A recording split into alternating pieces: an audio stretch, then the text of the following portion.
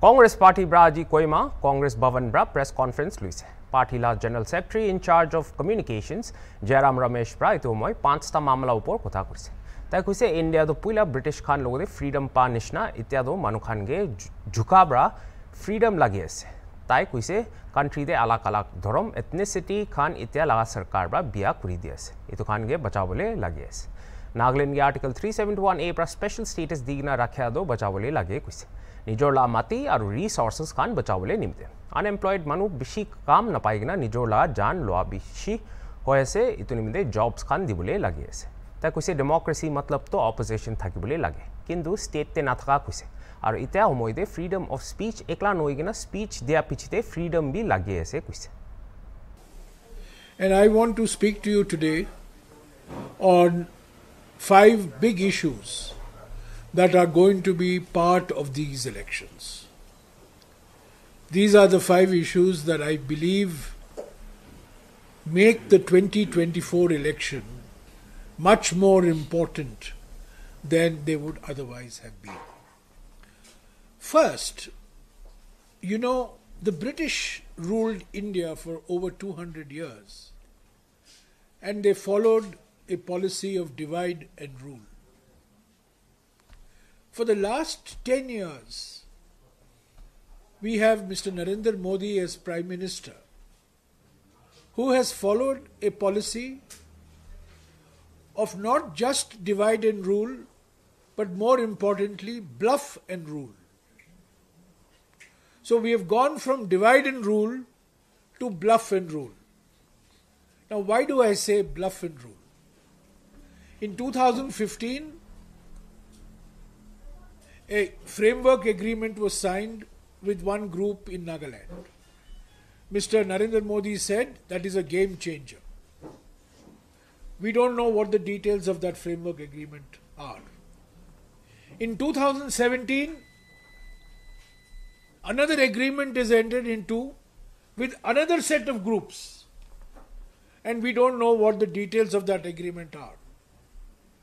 In 2023, when the assembly elections were being held, a third set of groups came forward and he made promises to that group. And every time he made promises, he would say, it's a game changer. It is a permanent settlement to the problems of Nagaland. We don't know the details of 2015. We don't know the details of 2017. We don't know the details of 2023. All we know is different people have been bluffed by the Prime Minister. So the first and most important issue in 2024 for the people of Nagaland and for the people of India is freedom. In 1947, we got freedom from divide and rule. In 2024, we require freedom from bluff and rule. Second issue, the entire BJP RSS agenda, ideological agenda, one nation, one election, one nation, one tax, one nation, one party, one nation, one leader, one nation, one religion, one nation, one language, one nation, one food. So the BJP RSS agenda is to destroy religious diversity of India, linguistic diversity of India, ethnic diversity of India, regional diversity of India, food and dress diversity of India. And what happened in Manipur 11 months ago was a trailer, was the beginning. For 11 months, Manipur has been burning. People have been targeted because of their religion. Places of worship have been burnt because they belong to a particular religion. Prime Minister has not spoken a word. Prime Minister has not come to Manipur. He has not met the Chief Minister of Manipur, not met MP, MLA, political parties, Because the agenda, what they started to do in Manipur, they will do in Nagaland, Assam, Arunachal Pradesh, Meghalaya, Tripura, Mizoram, all parts of the Northeast, to destroy the diversity of the Northeast. So the second issue is the protection of diversity of India. Religious diversity, ethnic, linguistic, regional diversity, which is under threat because of the BJP, RSS, one nation, one religion, one nation, one language, one nation, one party, one nation, one leader policy. The third issue that is very important, which I want to repeat, which I said yesterday, in 1963, Nagaland became a full-fledged state of India. And Article 371A was introduced in the Constitution of India. This is the Constitution of India. In Article 371A,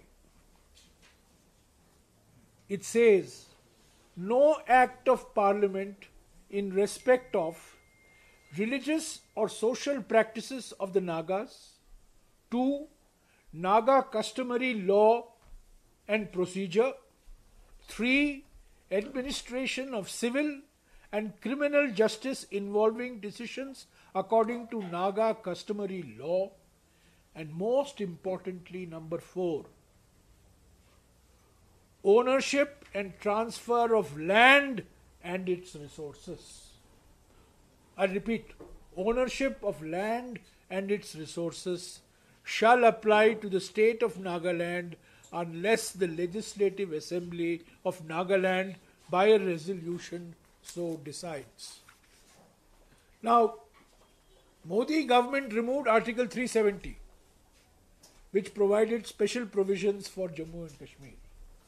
371A provides special provisions for Nagaland. 371B for Assam. 371C for Manipur. 371F for Sikkim. 371G for Mizoram. And 371H for Arunachal Pradesh. But today I am concerned only with 371A for Nagaland. So a government that has removed 370 will remove 371A.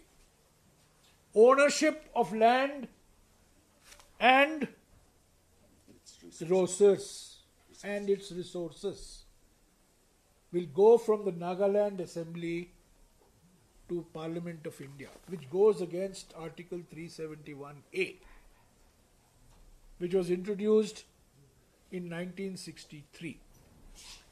So this is my third point. We have to protect 371A, particularly ownership of land and its resources.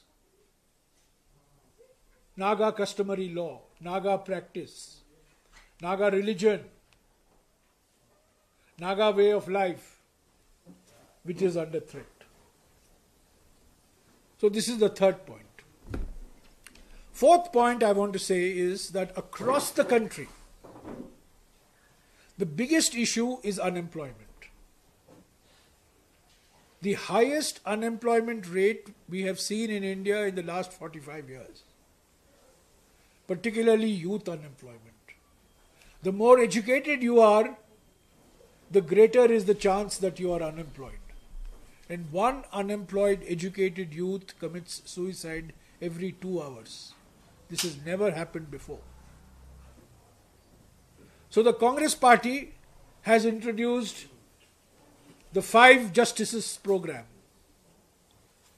Youth justice, women justice, farmer justice, worker justice, and social justice for weaker sections of society.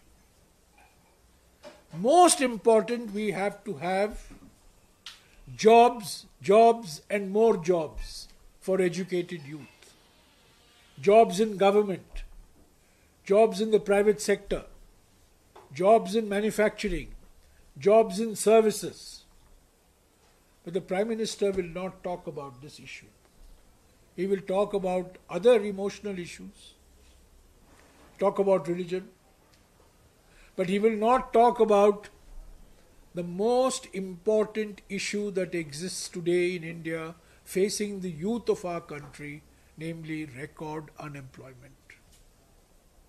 So these are the 5 justices that we have promised. Fifth and final issue that I want to speak about today, and this has great importance in Nagaland. Democracy means having an opposition. Here, everybody has joined NDPP, and the only party that is fighting the NDPP, which is masterminded by the BJP, is the Congress party. Democracy means strengthening of judiciary. Democracy means strengthening of the media. Democracy means strengthening of civil society. Democracy does not mean silencing the voice of the people. And this is what is happening in state after state, including Nagaland. This Constitution of India guarantees freedom of speech. But what is important today in Nagaland, in Manipur, in other parts, is not just freedom of speech, but freedom after speech. You're free to speak. But what happens to you after you speak? You'll be put in jail. There'll be a case against you. National Security Act will be imposed on you. So my friends, it's not just freedom of speech. Democracy means freedom after speech. And that is under threat. So we need to save democracy. The 2024 election is a save democracy election. It is a save constitutional election, save constitution election. And that is why the Congress party has launched this 5 Justice, 25 Guarantees program. We have launched our manifesto. We are fighting the election. We have a young PCC president, active PCC president, Supang Marik Jamir. Mr. Rahul Gandhi spent 2.5 days in Nagaland. 250 kilometers we travelled during the Bharat Jodo Nyaya Yatra. Mokokchung, Tuli, Wokha. We spent 2 days and 3 nights.